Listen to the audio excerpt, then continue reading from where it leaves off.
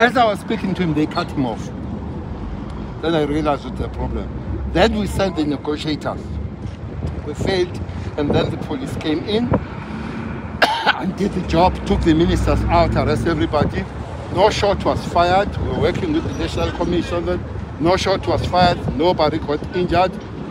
And they got there, as the problem started at 7, they got there exactly 10 to 10. By 10, they've done, and ministers were out, and everybody arrested. It was one of the peaceful kind of operation, safe. And I'm always wonder why those things are not told, that no blood spill, nobody shot, but the law was enforced and the people were protected.